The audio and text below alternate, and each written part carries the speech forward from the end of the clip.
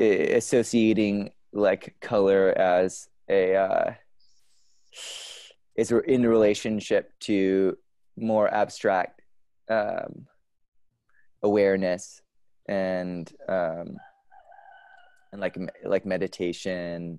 Had my first very spiritual experience with colors where I just saw these different colors that kind of correlated to different, I guess, emotions of myself. Colors are do trigger emotions in us and can be a lens on a subtle level for understanding our own emotions. Colors in more abstract paintings or looked at apart from the objects and the meaning of the objects themselves that the colors are very meditative and do pull up emotion for us, and it can be very subtle, I think.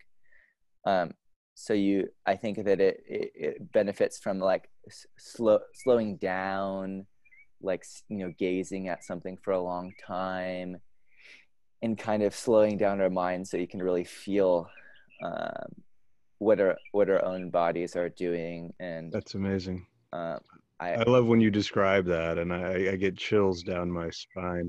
It's really invigorating, and that's why I love to call you the Mark Rothko of mindfulness. I love that too. I love Mark Rothko too. Yeah.